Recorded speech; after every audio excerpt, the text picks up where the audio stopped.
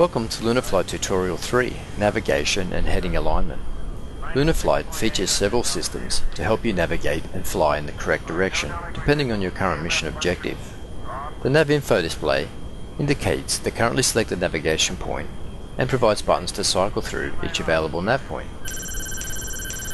You can change the selected navigation point by clicking on the Nav Info display buttons, cycling with the B button on the Xbox 360 controller, left-clicking and right-clicking on the cockpit switch, or using the assigned keyboard inputs.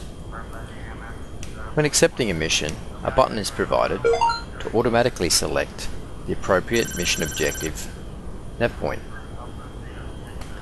During survey missions and time trials, the navigation system will automatically select the next appropriate navigation point for you. To help align with the selected navigation point, there are several heading display indicators. The orientation spheres, both in the top-down camera and the HUD, indicate directions to the selected navigation point.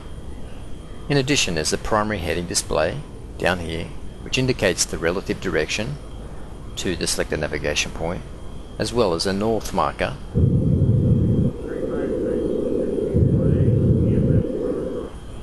In addition, the map also provides your current heading direction relative to the map.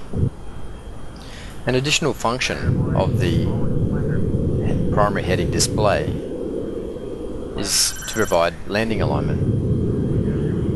It automatically activates when landing at the selected navigation point.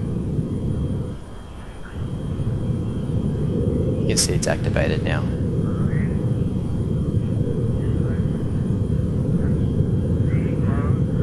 And that concludes this lesson.